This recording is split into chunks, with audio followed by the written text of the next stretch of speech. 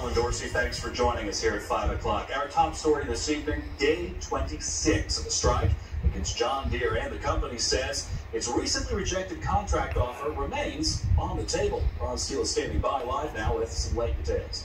Yeah, Colin, thank you very much. I had not heard anything directly from UAW, but the company told me today that the conversations continue, but apparently no official negotiations. But yes, as you mentioned, John Deere told us today that contract offer, which the company earlier had called its best and final offer, does remain on the table, is still quite valid if the union would decide to call for another vote.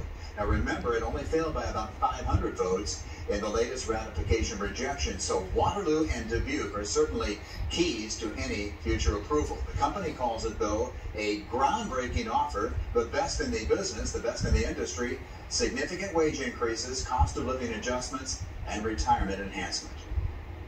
Is a pension and a 401k. So our pension program has improvements from where it's been in the past. In fact, 30% increase on the pension side for what they would get as a part of their normal pension, and the benefit of tax-deferred saving. And the company would match 60 cents on the dollar up to 6% of their wages. So that's a second aspect.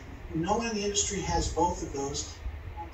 That is Corey Reed, president at John Deere Worldwide Agriculture Production. He spent 15 years working for Deere here in Waterloo, as strikers remain on the picket lines today. Now, Reed told me that he wants to make sure that all strikers know exactly what's in this contract offer they rejected, which includes about a 30% wage increase over the 6 years, or about, as the company says, $82,000 in new money for the average worker under that proposal. The proposal also includes a ratification bonus of $8,500. Great wages, great overall benefits, includes things like health care that's zero out-of-pocket, zero deductible, zero co-insurance or co-pays throughout the life of the deal. So we're on